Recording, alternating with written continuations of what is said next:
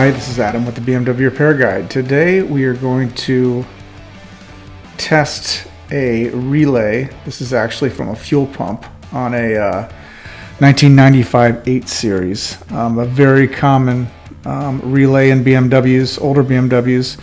And we want to learn how to test relays when we're diagnosing an electrical issue. In our case, our fuel pump is not working. We already checked the fuse. The fuse is fine. So we want to check the relay to make sure that it's not the culprit. Now this can be used for any car that uses these style relays. It's not just for BMWs, even though we are quite biased about BMWs around here. So a relay is basically just a switch. It's like a light switch. When you want to turn the lights on in a room, you use your finger to push the switch up. The current goes through the switch into the light and illuminates the bulb. A relay is basically the same thing, but instead of using your finger, obviously, to switch it, it uses electrical current. So the way we want to test this is we're going to use, we need 12 volts since it's a 12 volt relay and it's powering a 12 volt component. So the first thing you want to do is create a power source. I just used two 6 volt batteries. All of this I bought at Lowe's. I think I paid maybe about 20 bucks for all of it. I used two 12 volt batteries and used some electrical tape to hold them together like that. You're going to need some test leads. In this case, we'll need 4 of them. We're going to need one to jump the battery to put them in series, right? Because we got 6 and 6 makes 12 volts.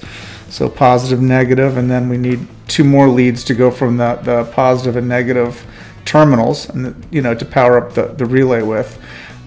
We need another lead that we're going to use on the relay itself to jump 2 of the positive terminals. And then you're going to need some kind of a test light. I bought this at Lowe's. It's just a light that you would use on an RV. It's a clearance marker. I just happened to solder a couple of alligator clips to it, because I use it for testing other stuff. One of the alligator clips is coming off, but so I use it in my. I just keep it in my electrical kit so I can test other components with it. But really simple, really cheap, and really easy, as you'll see. So all relays have a schematic diagram on the side of them, and it's going to be very difficult for you to see this, but I'm going to put it up on the screen as well right now, showing you basically the wiring diagram for the relay.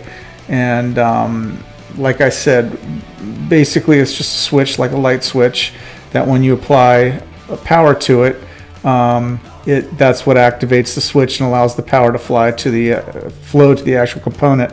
I like to use a Sharpie and make little marks on it as to where my wiring goes, or my clips. It just makes life a lot easier, especially when you can't see like me. So the first thing we're going to do is we're going to attach the positive lead, okay, to the first terminal. And like I said, this is up on the screen so you can see exactly what terminals I'm attaching the leads to, but we're going to go ahead and attach the positive power. The next thing we want to do is we want to jump from the positive terminal on the relay over to the positive side of the switch, like that. And the next thing we're going to do is we're going to take our test light and we're going to attach to the other side of the switch and then to the negative terminal, like that. And we're all set. So when we touch the negative from the battery to the negative terminal on the relay, we should hear the relay click and the light should illuminate, which means that the relay is working correctly.